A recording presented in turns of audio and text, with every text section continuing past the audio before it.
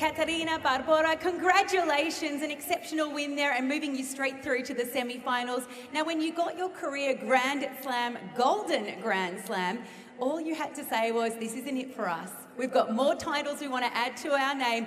How fantastic would it be to add another Australian Open title to your name? Well, first of all, thank you. Thank you for watching us today. And I mean, it would be great, but it's very far away, so I think we really have to go like match by match. And I think today we played really well. I think we knew what we wanted to do, and I think we did it 100%. So I'm really happy with that. And yeah, I'm looking forward to play another one.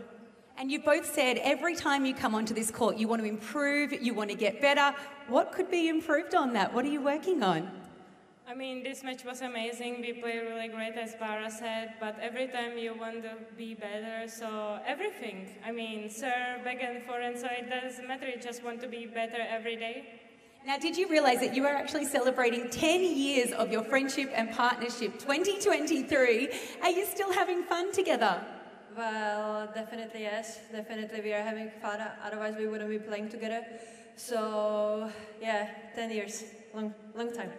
And you've said that in order to have even more chemistry on court, that you want to spend more time off court together. Have you had some time to enjoy Melbourne yet?